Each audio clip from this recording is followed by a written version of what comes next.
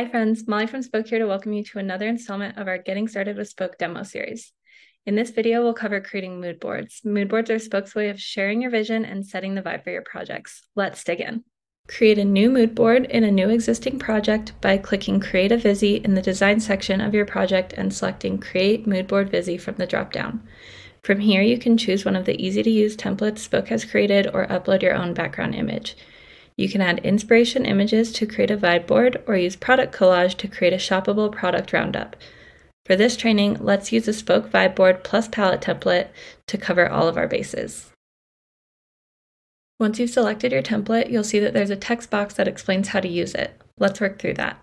Start by selecting any image in the mood board. You'll see the edit toolbar come up across the top and you'll see the replace option, which you can use to swap the existing image with a new one. Search using keywords or use the filter options to filter by color or Spoak sign. I'm looking for some inspo images with red and I'm a Lyra Spoak sign, so I'll filter for those and see what Spoak has handpicked based on my sign. Click on the image you want to add and it will replace your selected image in your mood board. You can also upload your own image using the replace function. Click the plus icon and then click upload image. From here, you can easily add an image from anywhere on the internet by going to the image, right-click, and choose copy image address from the menu. Jump back into Spoak and paste your link in the image URL field. Name the image and then click upload. If the image you've added has a background that you want to remove, you can do that by clicking background in the edit toolbar and then clicking magic. You can then scale or change the image in any way you like. If you're building a product roundup or want to include product info in your mood board, you can do that using our product section. Use a combo of available filters for things like brand and category and keywords to search for the name of the product you're looking for.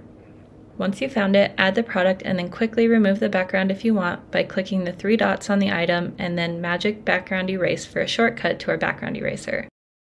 If you can't find the product you're looking for, no worries. Copy the URL of the product website and then use our quick add shortcut to import products with ease. Check all the product details and then make any adjustments to the product in your mood board that you want. Next, let's replace the color palette in this mood board to fit the vibe. Click Color Palette in the left navigation bar. If you haven't created any color palettes yet, we can create a new one by clicking plus and then selecting Create from Scratch to let Spoak pull colors out of any image. You can create a color palette based on a whole visi or just using one of your inspo images. I'm going to create this one based on the inspo art I added to this mood board. Move things around and remove any colors that don't fit your vibe. You can also add new colors if you want until the color palette looks exactly how you want. Once it's perfect, give your color palette a name and then use Command S to save it. After that, head back to your mood board to update the color palette. Use the replace function and then rotate and stretch until it's just right. Now that you know your way around the tool, delete the instructional text box and rinse and repeat all the steps we learned until you've completed your mood board and successfully set the vibe. Use the share function to share your mood board to socials or download it as a JPEG or PDF. If you haven't yet, check out our room visi and floor planner demos to dig into bringing this vibe to life in your space.